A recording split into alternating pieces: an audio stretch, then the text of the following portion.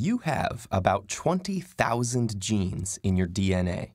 They encode the molecules that make up your body, from the keratin in your toenails, to the collagen at the tip of your nose, to the dopamine surging around inside your brain. Other species have genes of their own. A spider has genes for spider silk. An oak tree has genes for chlorophyll, which turns sunlight into wood. So where did all those genes come from? It depends on the gene. Scientists suspect that life started on Earth about 4 billion years ago. The early life forms were primitive microbes, with a basic set of genes for the basic tasks required to stay alive.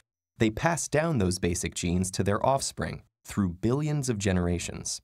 Some of them still do the same jobs in our cells today, like copying DNA. But none of those microbes had genes for spider silk or dopamine. There are a lot more genes on Earth today than there were back then.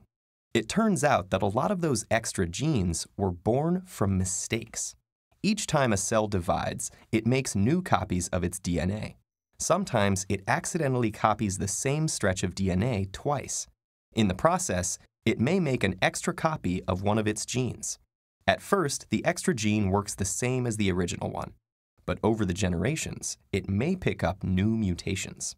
Those mutations may change how the new gene works, and that new gene may duplicate again. A surprising number of our mutated genes emerged more recently, many in just the past few million years. The youngest evolved after our own species broke off from our cousins, the apes. While it may take over 1 million years for a single gene to give rise to a whole family of genes, scientists are finding that once the new genes evolve, they can quickly take on essential functions. For example, we have hundreds of genes for the proteins in our noses that grab odor molecules. The mutations let them grab different molecules, giving us the power to perceive trillions of different smells. Sometimes mutations have a bigger effect on new copies of genes. They may cause a gene to make its protein in a different organ, or at a different time of life. Or the protein may start doing a different job altogether.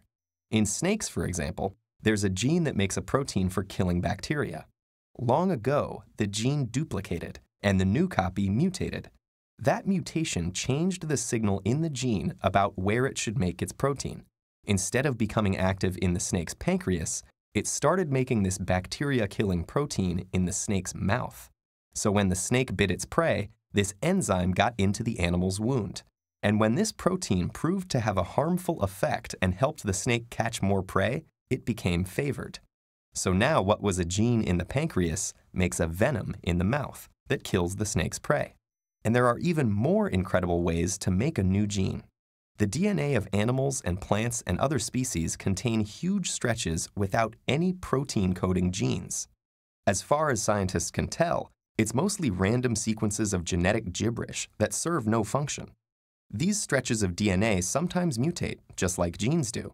Sometimes those mutations turn the DNA into a place where a cell can start reading it. Suddenly, the cell is making a new protein. At first, the protein may be useless or even harmful, but more mutations can change the shape of the protein.